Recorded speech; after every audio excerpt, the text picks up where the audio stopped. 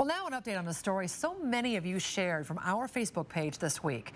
Call it the case of the leaf thief, or maybe the Begonia bandit. Either way, someone is stealing plants right off of people's porches. Kathy McLean was one of those targets. The thieves nabbing $150 worth of plants from her front porch. She fought back with a sign. We're going to show it to you? Maybe not. We first brought you the story Monday night.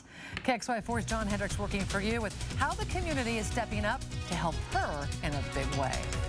Her wit and charm can't be matched. I'll give you some slugs to take home if you want. Kathy McLean is like so many here in Spokane. We need to get this property theft down. At war with thieves nabbing whatever they can from her home. Came out one morning and half the plants on the porch were missing. Her story struck a chord with many across the inland Northwest. To see just the sweetness of her soul.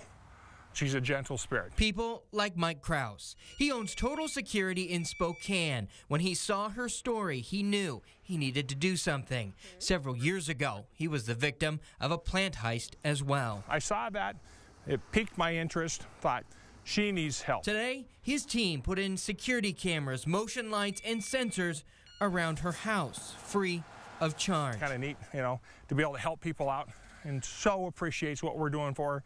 And, you know, it's something that's just on my heart. He went on about these newfangled security measures that I'd never heard of before, so I'm hoping for big things. Tonight, Kathy says her home feels like a fortress, and she'll sleep well knowing her plants are protected from any rose robber. It's just unbelievable. It leaves me speechless that there are such good people out there that really, truly care. Reporting in Spokane, John Hendricks, KXLY 4 News.